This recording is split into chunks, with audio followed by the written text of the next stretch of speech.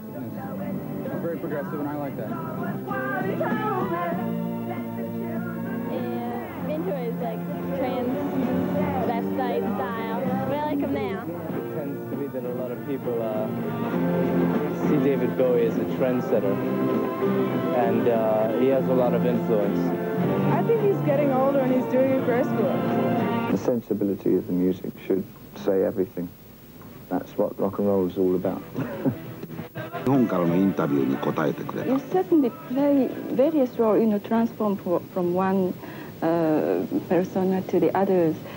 Maybe before being accepted by the sort of institutionalized approved, you just move to the other, or you yourself getting tired of this role, or you are not stimulating it enough, for this. So you move.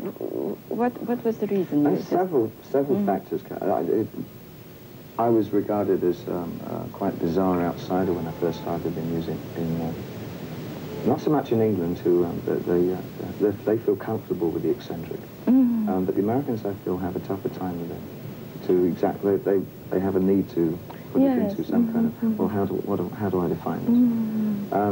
And I was working a lot with characters in the first sort of 10 years of what I was doing, and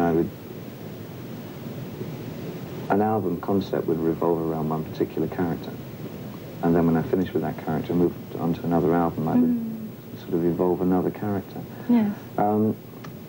So I think I made my music itself started to become more accessible because there were no more characters, and I was presenting myself as myself. On the other side of that, new music became more popular. The kind of music that I had been writing was starting to be played by a lot of other bands, all in Japan and in England and in Germany. Then, you were at your 15 years old when you were once a student of Zen Buddhism, and the second time you shaved off your head. Is that true? Yeah, that's right.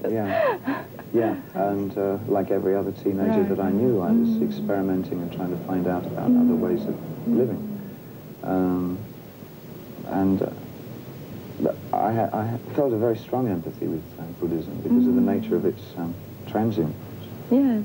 The continual change of things made quite good sense to me, and it made sense with the way I write. Yes. And it all made it said, yes, that's right. There is no permanence. There is nothing that is permanent. Everything is evolving all the time. Evolving. And it just felt right. Life is that, yes. It became less of a religion to me as I grew older, and just it became a point of reference. I still have a strong empathy with Buddhists and Buddhism, but not as a personal religion, but as a statement of philosophy. Yes. I still feel that that's the nearest philosophy to the way I feel. So it's a source of strength to...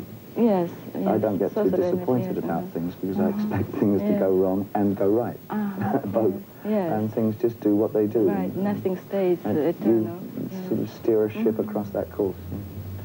What kind of child were you, being interested in Zen Buddhism like that? It's fascinating. Kind of precocious. Precocious and insular. In what sense? I like to be the kid on the block that had found the new things first, and I would always read books that were maybe 2 or 3 years too old for me. Not understanding half of them, but sort of to get there first and to find these new inroads into things. So it was sort of a flirtation with intellectualism when I was that young. And I hope it steadied out and just became a bit more rational after that. I guess I was kind of quiet. I had